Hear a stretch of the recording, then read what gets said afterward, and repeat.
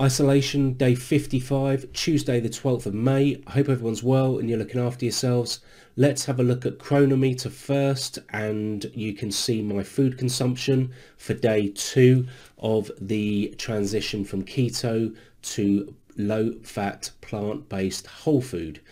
What we'll do after that is then we'll look at the decision tree, and as I mentioned on yesterday's vlog, I wasn't quite up to speed with exactly what I should be doing, but let's look at that anyway. Actually, before we get there, if you take a look here, you can see these are the breakfasts that the book tells me that I should be eating, because I am on meal plan 2, which is for high baseline insulin resistance.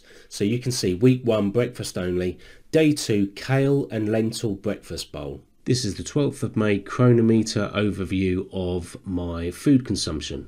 This was my breakfast, which was the kale and lentil breakfast bowl. 3.9 grams of fat, 20 grams of carbs. Lunch,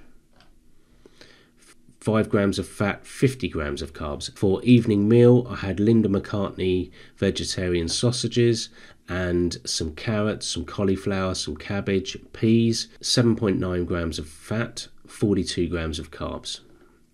Overall, the full day, 16.8 grams of fat, 142 grams of carbs. You can also see vitamins are pretty good, lots of green there, and minerals not too bad as well. I'd like to talk you through the 24-hour decision tree, and it began at 4:13 a.m. 4.3. I took 8 grams of carbs at that time to bring my blood sugars up. 6:49, and bear in mind that the previous day, as I'd already shown you, had been low throughout the night from 9 o'clock in the evening all the way through the night. That was the highest it had been. 6.7, 6.5, happy with those. Happy with 5.1. Had the breakfast, which was the kale and lentil breakfast bowl. Fat was 3.9. Predicted carb to insulin ratio was 16. Now, the injected insulin was 1.25. The way that the Mastering Diabetes team does this is you look a couple of hours after, which I did, 5.3, happy with that. But you know, and just over an hour after that, you're supposed to look at 2 and 3 hours. So this is 3 hours and 20 minutes. Hadn't eaten anything in between. My blood was at 3.4, so that's a hypo. So I took 8 grams of carbs. Now, on the program, they do advise, and actually most people advise, to take 15 grams of carbs. But when you're low carb, 15 grams of carbs has a dramatic effect on your blood sugars. And so I'm always a bit concerned about doing that, and I've got a few examples of that. One that I'll show you tomorrow, actually. But hypo, I took 8 grams of carbs, and you can see a couple of hours later it's a 4.7. So it's not too bad. It's just coming out of hypo at that time. If we just pop back here, this was 16 grams per unit for the 20 grams, and obviously it went low. So the way that that you're advised to do this is whatever the correction dose was, and if that gets you back within range, add the carbohydrates, divide it by the initial insulin that was given, and that will give you a new carb ratio. So the carb ratio at 1034 is 22 grams, not 16 grams. That's good to know. I have adjusted my carb ratio to 22 grams now. If we move on to lunch, 4.7, lunch, 50 grams of carbs. Now that's an awful lot of carbs for me to take. Now my expectation was that my blood sugars would increase, but actually I had rye bread with salad and chickpeas, didn't, 5.1. And then again, so that was 2 hours, 5.1, that was within range. 6:15 though, 3.2, so I'm in hypo again.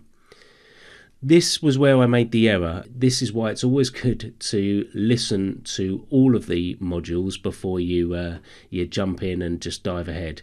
Because what I should have done here, and what everyone should do actually is the advice, which makes sense, is if you're in hypo, you should wait till your blood sugar gets high enough to be back within range to then eat your dinner.